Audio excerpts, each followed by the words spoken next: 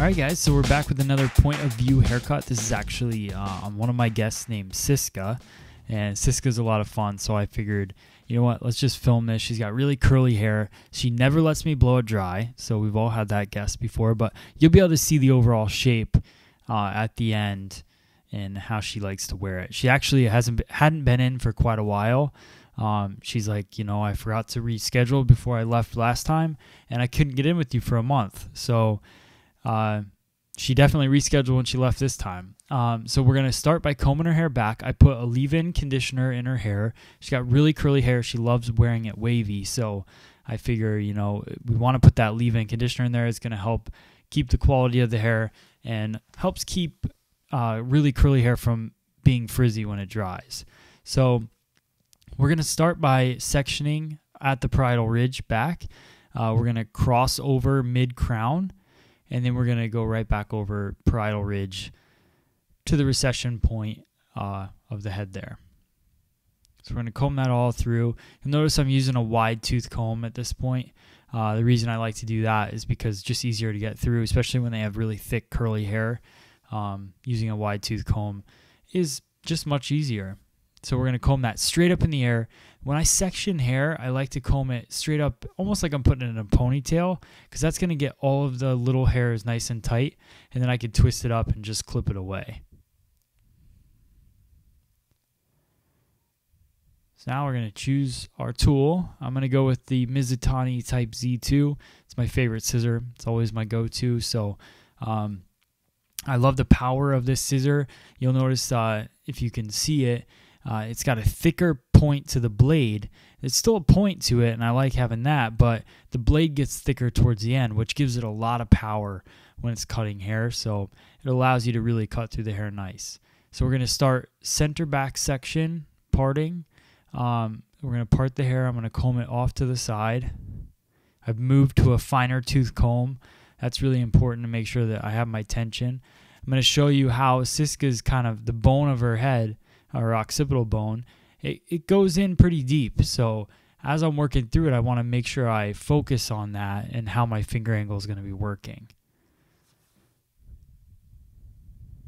So you can actually see in the mirror what it looks like when I'm wearing that camera. It's not the coolest thing to do, but that's why I choose which guest I do that with. But Siska was pretty cool about it. She had no problem. She was actually being very quiet at the beginning.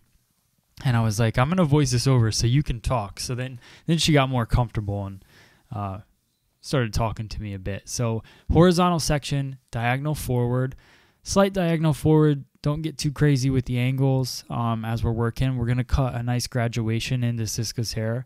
We're going to get rid of that length. So I just want to section off nice and clean. I didn't get complicated with the sectioning. I'm never somebody that wants to do that, really. There's no point in getting complicated with it. So we're going to comb her hair down, tilt her head. I'm only tilting her head, and I've talked about this before. I only tilt the head for comfort on my part so that I can be consistent. So now I'm going to use my fingers as a guideline. I'm going to push the hair down. This will give me the truest 0 degree that I can get. Obviously, this is where the occipital bone and the nape of her neck are really moving at all different angles. So, you know, this keeps me cutting a nice straight line at basically a 0 degree angle.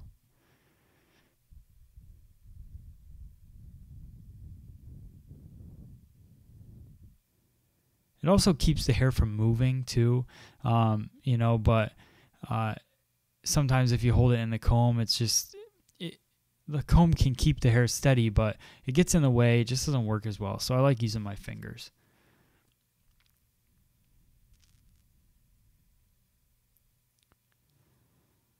All right, and that gives us our baseline, our guideline for the rest of the haircut.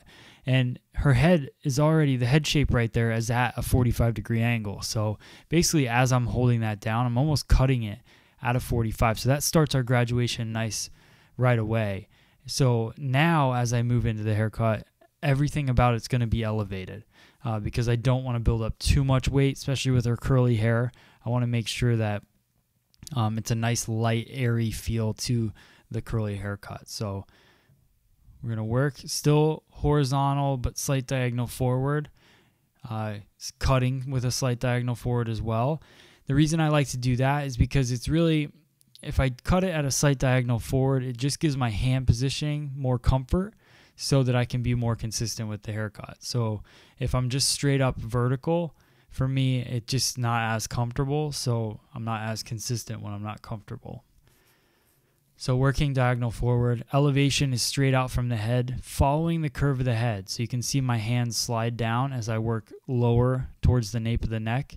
And the reason for that is the head shape is changing, so I'm following the head shape to keep a true 90-degree angle with this haircut. 90-degree for me is going to be nice and soft with her curly hair, and it's going to create a nice rounded shape to the layering. So just following the shape of the head. Now I'm going to work back and forth. Sometimes I like to just work one side of the head and then move to the other side. With this particular haircut, I'm just going to really get each side even and work through it. Because I think sometimes when you but when you're working through and you do one whole side, then it's harder to find your guide when you move to the other side. So this just allows me to right away find my guide, make sure that both sides look even, and then I move on instead of, trying to guess my way through it later. So my fingers are now pointing down. The reason for that is so that my combing is consistent, because you always want to be combing the new hair towards your guideline. So on the other side, I was combing towards the center, and now on this side, I'm combing towards the center. And the only way to do that comfortably is to change your finger position. So pointing my fingers down, still working palm to palm. And you can see me shift my finger angle towards the neck as I cut along. Still working diagonal forward as well. So everything is the same. The only thing that changed in this haircut so far is my finger angle.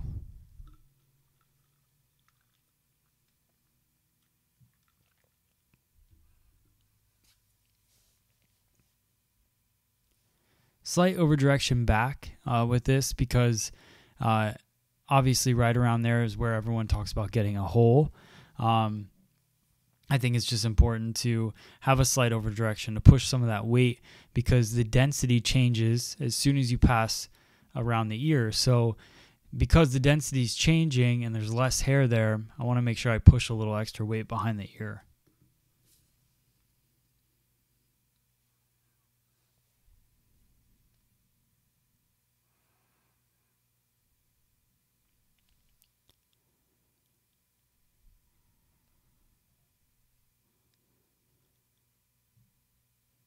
All right, so now we're going to move straight vertical. Now I'm working closer to the top of the head, so it's going to allow me easier to work with my body positioning. Again, I talk about comfort. Comfort makes me consistent. So I'm going to move the camera down a bit, and now I'm standing up. I'm not sitting in the stool anymore. So we're going to work on top of our fingers. There we go. And one more adjustment. There we go. So combing the hair, you can see me pushing away from my body. The elevation is still at 90 degrees at this point, but then there's going to be a slight, see right there, you can see it, the finished part of that section. So it starts off at 90 degrees, but then by the top, when you get closer to my knuckles, the hair that I have in my fingers, that's at pretty much a 45-degree angle. So we're watching Siska's head kind of move away. So there's going to be a nice little buildup of graduation towards the top. But I don't want to start that graduation right away. I want to wait until we're at the mid-crown area, which is up by my knuckles right here, just to have a little bit of graduation in this haircut. So a nice little slight buildup of weight, which will sit right around her occipital bone. You can see where it's building up right there. Everything coming straight back, keeping this kind of a square back feel to the haircut, pushing the weight forward.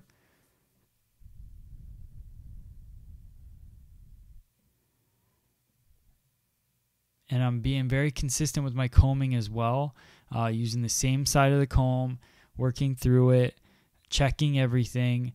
It's all about the details, guys, and that's what I hope you get to see through these point of view haircuts. Is we're not rushing through haircuts in the salon right now. We are working on details, and that's what makes our haircuts worth more money. So now we're going to work the other side vertically as well. So I'm going to part it at the division point and just work on that back section. Take a little bit of the hair from the previous side as my guideline. We'll comb it out of the way, but I'm still standing on the same side of the head. And the reason we're doing that is, again, for consistency. Now the only difference is I'm going to be pulling the hair towards my body because the guideline is in front of me now. So before I was pushing the new hair into the guide. Now I'm pulling the new hair towards me and towards the guide, just so that guide stays where it should be. If you push the guide right now, if I were to push that guide into my new section, I'd be moving it.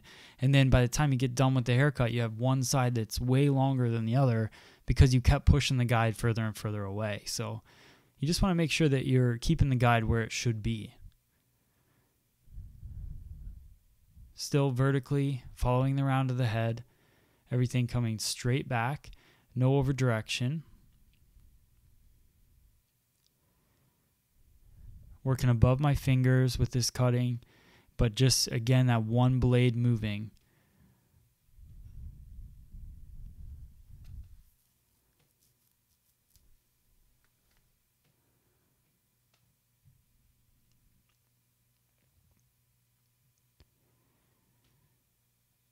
Notice throughout this whole entire haircut, I don't just comb the hair and cut it right away. We work that section.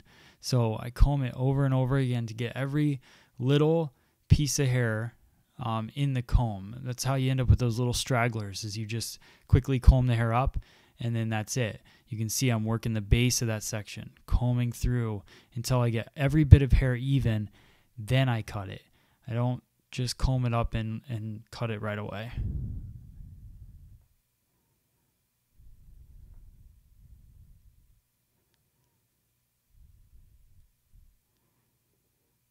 Sometimes in the salon we get in a rush, and you can see I'm almost at that edge. Could I take it all in my hand? I probably could, but that doesn't mean I should. So make sure that you don't rush through anything, and I can grab that last little bit. I can cleanly see my guide through it, and then I can go in and cut it. You don't want to rush anything or try to do too much at once, because that's just going to set the whole entire haircut off. There you go. You can see a nice little graduation feel to it. You can see the nice line at her neck. So far so good. The haircut's got a really good feel to it. Now we're going to check it. Just make sure everything feels even. Just a quick check. It doesn't have to be crazy. In the salon, we don't have to go through, and spend 15 minutes cross-checking it. Just make sure everything's looking good. All right, so I'm going to start on the left-hand side, and what we're going to do is we're going to take vertical sections, and I'm going to work with a high elevation because what I want to do is collapse the interior of this haircut and allow the curls to kind of fall over from both sides.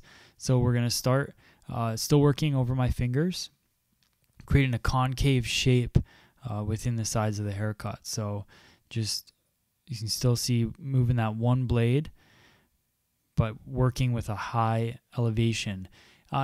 Keeping the length as well. So right now I'm disconnecting the length from the bottom, but we're going to go back in and take that length off later. So I just really want to remove the interior of this haircut and allow a nice shape, because basically what happens if on the interior right there, right at the parietal ridge, that bit of hair, that's going to help hold up the rest of the shape of the haircut. If you have curly hair and you build up a graduation in the entire part of the haircut, what's going to happen is it's just going to get too big at the bottom. So this allows us to remove some of that weight from the interior and allows the top to fall over it. So we're still going to work vertically here. The only thing we're going to change in this part is I'm going to be standing in front of Siska, because I still want to be combing the hair in the same direction. So on the left side, I was combing the hair back. Now I want to comb the hair to the back as well. So I'm going to stand in the front and push the hair backwards, but still doing the same cutting pattern there. We're doing this in a few sections, over directing everything to right behind the ear, which is nice because it pushes the weight forward still, but we're removing weight using that concave layering technique.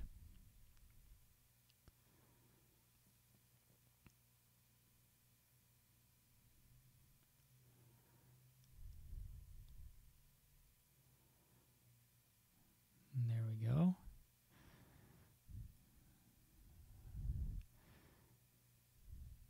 So the haircut's coming together. You can see how the weight feels removed from there. It's going to be a nice airy feel to the haircut. Now I'm going to split the top in half, really just at the division point of the head. And what I'm going to do is comb it straight up in the air. I'm going to take a guide from the below the parietal where I just cut, and I'm going to work short to long. So the longest point is going to be in the center of that section. So just cutting it straight up in the air, probably about a 45-degree angle to my fingers, just to take it short and allow that middle part of this haircut to be the longest, so it can kind of flop back and forth from side to side and over top of those curls that we have on the side of Siska's haircut. So again, just basically following the round of the head with my fingers, but then slightly elevating my elbow so that we get that point right in the middle of her head there, over directing everything back to that center point as well. So a stationary guide right here, that'll push weight forward and place weight to the top of her head so that it can kind of bounce back and forth. Now we're going to do the same thing on the opposite side. So I'm going to split it again. And this is what's going to ensure almost like a rooftop feel. You can see that there's going to be about like a peak in the top of her haircut. So I'm going to run from the guide there. So there's our guide. And I'm going to cut straight up again using that same finger angle. So it's just putting the very center of her head, the heaviest point. Still over directing back. I'm standing in front of her now because I want to be combing the new hair to the guide and still cutting short to long, just like I did on the opposite side.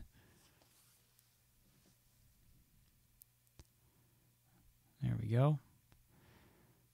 And then one more section.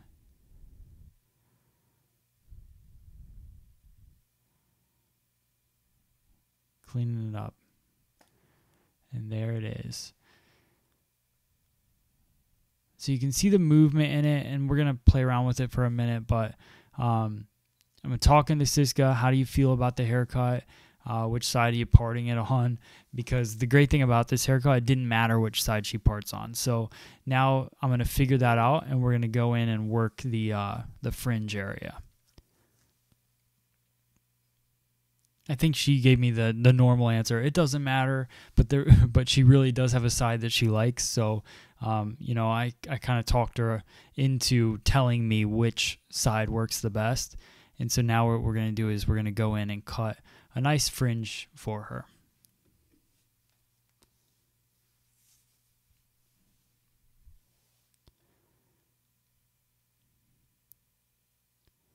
So I'm going to work from the parting down to the temple area. I'm going to allow the rest of that hair to kind of fall out of it and section it away. I don't want to mess with all of the hair at once. And I don't want her to have too thick of a fringe either. So we're going to part the hair where it needs to be.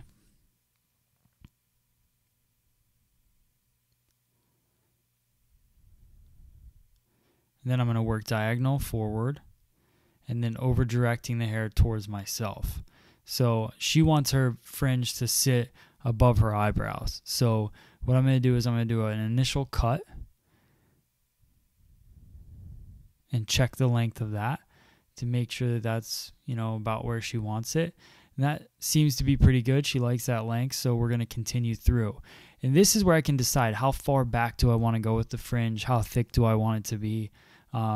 I don't want it to be too thick, so I'm just going to really follow her hairline for a bit, but I am going to go in and use that as my guideline. I am doing a nice elevation to it so that it's a nice light fringe, and because I don't want to create too much weight either. So it's not sitting down at her nose. It's hard to see it from this angle, but I'm actually elevating it pretty much straight out from the head in that part. So there you go. That's all I did. 3 sections, and the fringe is good. Now we're going to over direct the side there, and I'm going to comb it until basically we run out of hair right at the temple. So I'm going to push that little bit back, taking nice clean sections, keeping it organized still, and just cleaning it up, connecting the 2 sides together.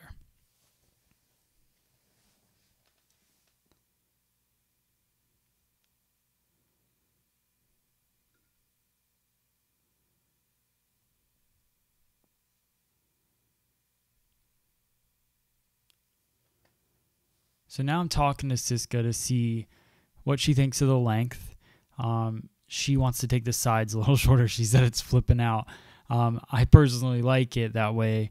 I like a little bit more length in the front a bit, especially with curly hair, because it's not like it's in too exaggerated like a Victoria Beckham feel, but or dated in that way. With curly hair, it just curls up a little bit more. But Siska is just a wash and go kind of lady, so we're going to take it and blend it in nice. So you can see I sectioned at the parietal, push the rest over, because I don't want to cut too much at once. You don't want to just go in there and cut it off. And Siska, her ears are a little bit bigger, so what I did was I comb the hair down and then I tap it with my finger just to lift that hair up a bit so it doesn't interfere with how it's going to fall later. And then I go through slowly. I'll adjust the camera one more time. Comb the hair down into its natural fall and just go through using the scissor to cut it through it.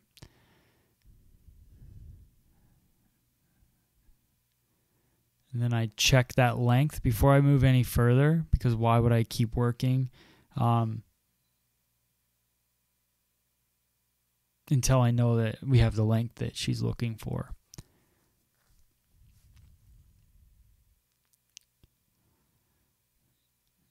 So I think she wanted to go a little bit shorter, so we're going to comb it down again, and I'm going to work just a little bit more. I'm going to take that line up a bit, following the jawline. She likes it to come a little bit above her jawline. So and even here, combing it down, it's got a little flip to it. So probably in my mind, I'm trying to figure out what I'm going to do. So now I'm going to hold it in my fingers because that'll help me control it. So I like to keep it at its natural fall, but if it has a little kick to it, I'm going to hold it in my fingers with just a light tension. Not gripping it hard because I don't want to take it out of its natural fall, but sometimes you got to hold on to it with your hand. So now I'll pull the rest of her hair over again and check it, because I already removed the weight that I wanted to from her hair. So it doesn't necessarily mean in every haircut you're going to have to go back in and redo the entire haircut. Because I cut those concave layers in there, I'm going to go in and just blend the line a little bit. But I'm sure I already did the layering. So you can see I held it out there and I was like, well, there's no need to go in and cut it there. So, but if you look at when I held her hair up before and I cut those concave layers in, all it did was preserve the length and kept it nice and light at the length. So it allows me to go in and just cut her length and not mess up the shape of the haircut, I guess.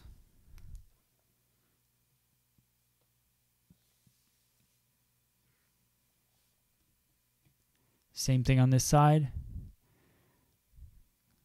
Combing it through. And then this side, her hair doesn't really kick out like that. So I'm going to say I probably do not need to hold it in my fingers on this side. You just go in and cut it, and we're good to go.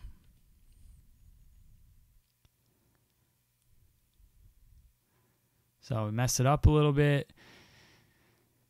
Siska is so funny, and she's been coming to me for probably about 6 years, and she's been coming to the salon for I think 10 years. And I got her as a guest after one of her stylists left, and she's been coming to me forever.